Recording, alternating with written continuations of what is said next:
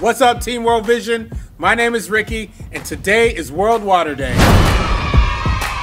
World Water Day on every March 22nd is about focusing attention on the importance of water.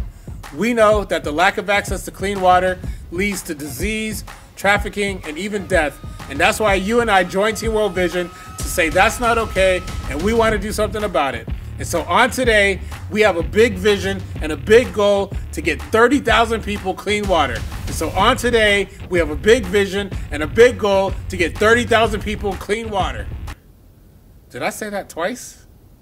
I did say that twice because today, all online donations are getting doubled up.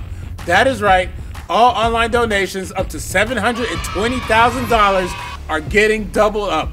And so today, we need you to go out there and smash your fundraising goals.